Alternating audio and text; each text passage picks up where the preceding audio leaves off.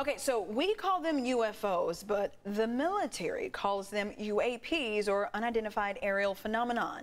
Welcome back, everybody. I'm Kirsten Holmes. I'm Marcella Lee. Barberly and Carlo have the night off. An investigative filmmaker has obtained footage captured back in July 2019 of the unidentified flying objects or phenomenons off our coast. News 8's Brian White spoke with him about these strange sightings. Video and radar images were recorded off the coast of San Diego on board our naval warships, and Navy personnel were surprised at how these objects moved in unexplainable ways.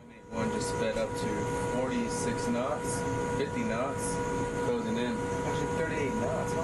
Going fast. Navy radar images from the USS Omaha. They were swarmed by UFOs. We're talking about 9 ships over 2 sets of days in July 2019.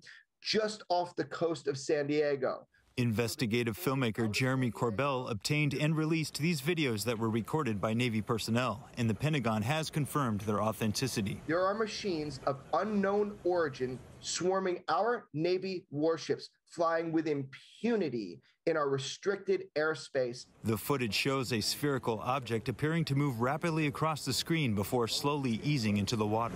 Oh, splashed. This video was recorded on board the USS Russell, which was part of the same Strike Group 9 off the San Diego coast. What you're seeing is somebody on the deck of the USS Russell holding up a night vision monocular. Through that monocular, they are filming objects that were swarming their Navy warship. This is not a plane. These are not stars. These are unidentified flying objects that, in fact, are shaped like pyramids. With an upcoming report to Congress by the U.S. military, Jeremy has this to say about what we should expect.